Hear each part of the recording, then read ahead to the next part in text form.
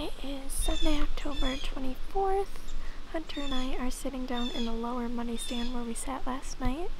We had quite a decent buck come out last night, about 300 yards over here in this cornfield behind us.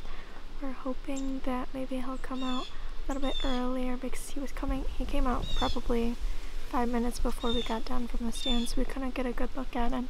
But he looked to have a lot of great potential, so hopefully he'll come out a little bit earlier and we can get a better look and hopefully get some footage of him for you guys.